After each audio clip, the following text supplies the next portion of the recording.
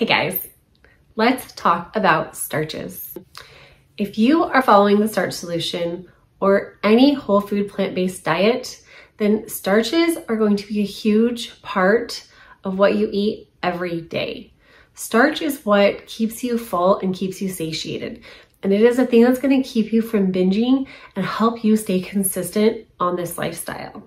So what kind of starches should we be eating to lose weight? A good distinction to learn is that all starches are carbs, but not all carbs are starches.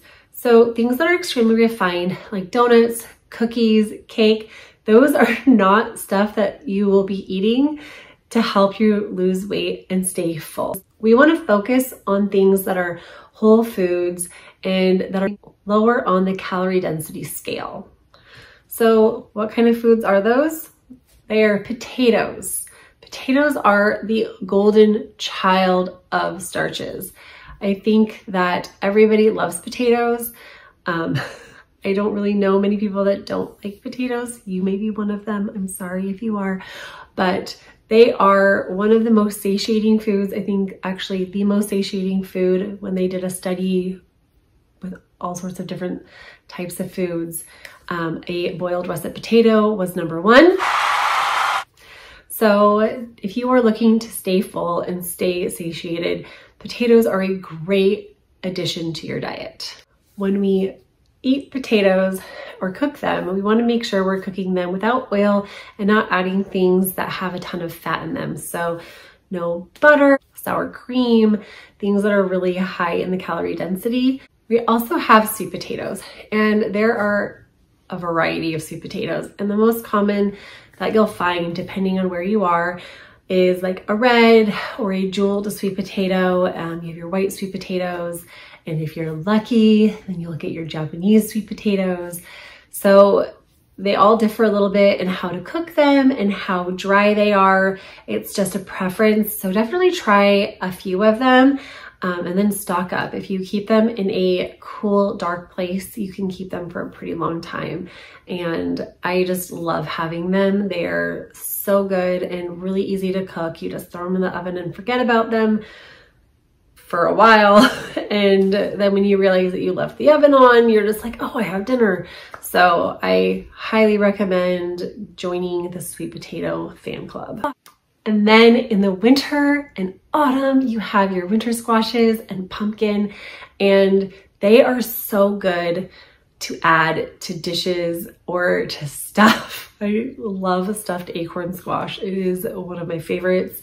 As soon as October comes, I am just like biting at the bit, waiting for acorn squash to be at the store. So you have a bunch of different varieties of squash. New ones are coming out all the time or becoming more mainstream. So definitely try a few if you aren't a big squash fan.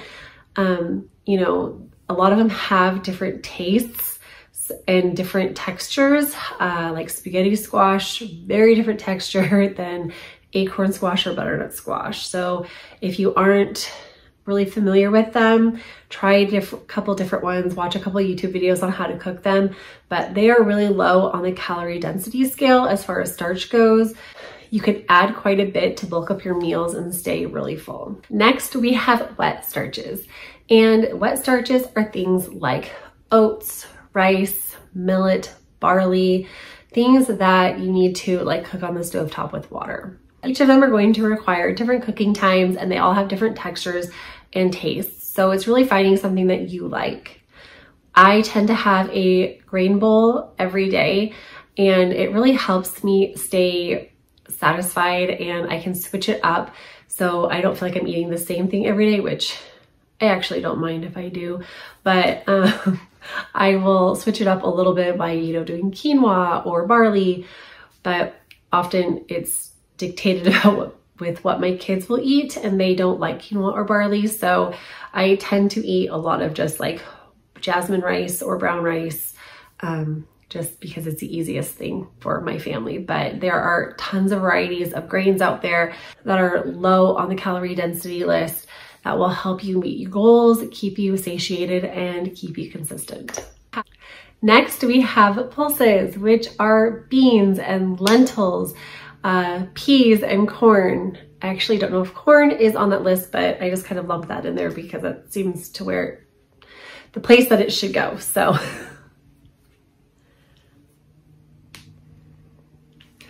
beans are full of resistant starch, which helps you stay full. It helps regulate blood sugar, and it is just good for heart health overall. They are great in dips. You can add them to soups. You can eat them in a grain bowl. I always add like hummus or black beans, something to my grain bowl. That way I can just make sure I'm getting enough protein every day, which I know it's not hard, but adding beans definitely helps, especially if you are active. There are other kinds of starches that are a little more processed that will help you meet your goals. You just want to use them sparingly, and if you are at a point where you're really trying to fine-tune your eating or diet to get to a certain weight, you will limit these a little bit more. But things like pasta or pizzas, even if it's whole wheat, those are a little like higher calorie density, and so they are just going to, like, those are higher calorie density, and so you won't be able to eat as much of them before you hit the limit of, you know, being in a calorie deficit or not. So I love pasta. I don't ever get full eating pasta, which is not super great, but I will eat it. I make it for my kids every week, and when I do, I always eat some. I usually will eat it with a sweet potato. I will make up 1 or 2 sweet potatoes, and I will put it on my plate with a thing of pasta, and I'll eat the pasta first, then I'll eat my sweet potatoes, and then I am good. I don't need to go back for seconds for, you know, like the spaghetti or anything. So that's just kind of a hack that I have found that works for me.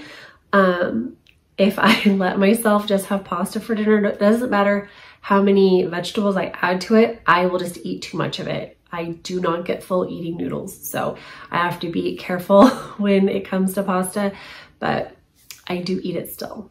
Hopefully that information helps. If you are looking for good starches to eat, really just keep it simple. Keep with what you know. If you want to try something different, definitely try it, but don't think that you need to go out and buy a big bag of barley if you've never had barley and, you know, make a big dish. Keep it as simple as possible, but just find something that you like, that keeps you full and makes you want to eat more of it every day. Anyway, I will see you guys in the next video. Thank you.